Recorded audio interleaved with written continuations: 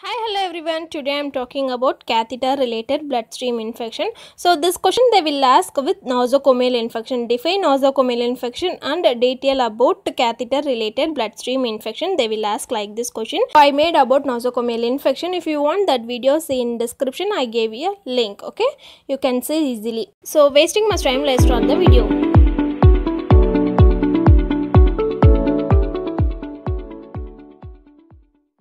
So first we have to write boldly catheter related bloodstream infection heading. Okay, under that we have to write definition about catheter related bloodstream infection. So it defined as the presence of bacteremia organisms from IV catheter. Okay, so this is simple definition. If you want this definition, you can write under that. I have gave definition of about catheter related bloodstream infection. You should write that definition. So it defined as bacteremia or fungi in patient with an intravascular catheter for more than 48 hours. Okay, if 48 hours, more than 48 hours, if catheter is present, they will make bacteremia and fungi. So for that will get easily infection. So that is the definition of meaning.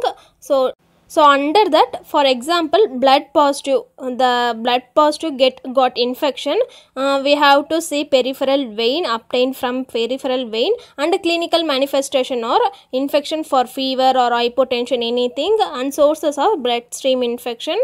So bloodstream infection may be central or peripheral vein. So under that we have to write for example. So next point is 3 routes by infection.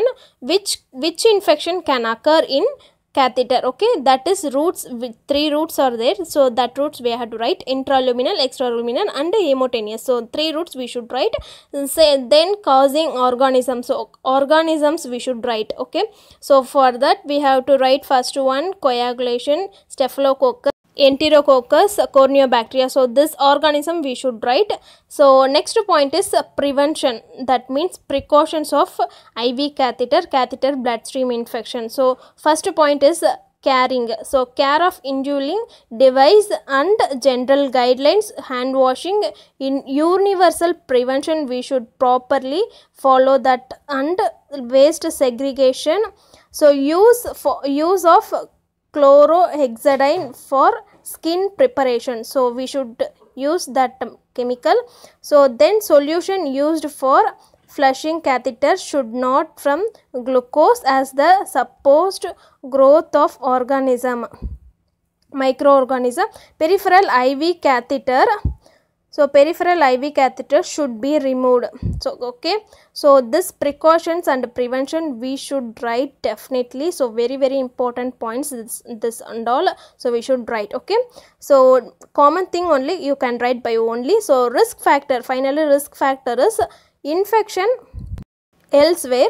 So in bracket we should write remote urinary tract infection, will get urinary tract infection. If infection somewhere else went means we get infections like urinary tract infection. That is the risk factor. So second is IV catheterization longer than 72 hours. Okay, then inexpensive of personally inserting the CVAD. So that we have to write. Next point is use of stopcocks. So this points we should write for risk factors. So very easy, we can write by only. So you don't skip any points. Okay, so finally we have to revise for catheter related bloodstream infection question. We have to write first definition, roots, causes, organism, prevention, finally risk factors. So this 5 points we should write and we should revise for exam also. And please, if you understood my notes, please comment me. It's okay means this, like this video I'll make, or else I'll make like slide video, whatever. If you want, like, please comment me, or Instagram also is there, you can comment and personally also. So finally, if you like this video, please click on like, share and subscribe, and thank you so much.